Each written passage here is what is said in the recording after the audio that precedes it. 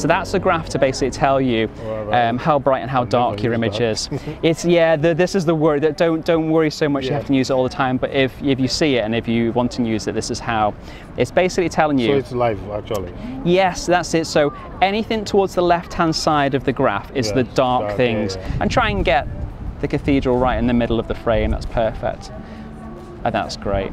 And then effectively that's it. If you kind of half press on the button there, that pre-focuses, and then you'd be fully pressed down, obviously that'll take your shot.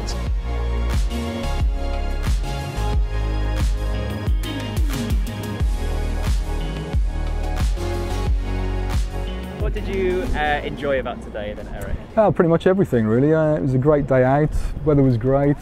It was lovely meeting all the tutors as well, all the tutors here. Some great advice all the way through the day.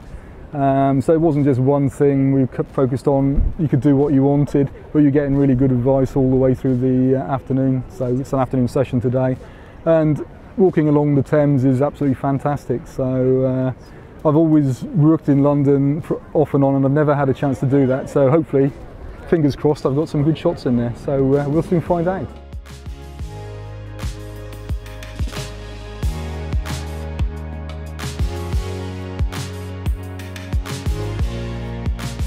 If you can't for some reason get your aperture nice and wide, if it's going to overexpose a shot, you can bring your subject further forwards and it'll make that background nice and blurred from there. There's two ways you can cheat it. Either bring them forwards, but if they can't come forwards, you can get closer to them.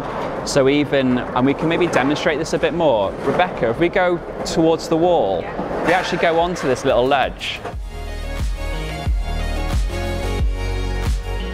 So now it's just a case that we need to adjust the settings to allow us to try this ghosting. So ghosting is where we keep the background as still as possible and as evenly lit as possible, but anything that moves within the shot during the exposure blurs a little bit. So it's going to be the people, and it may be a slight bit of motion, but it transforms the solid body into, people refer to as a ghost, you know, that slightly more kind of open apparition.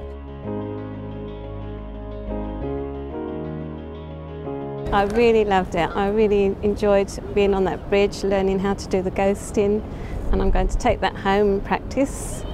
And it's really good being with people that know what they're talking about. I was struggling with settings, especially with different light settings, mostly on the brights. So, you know, with you in person, you know, asking you questions was really, really useful.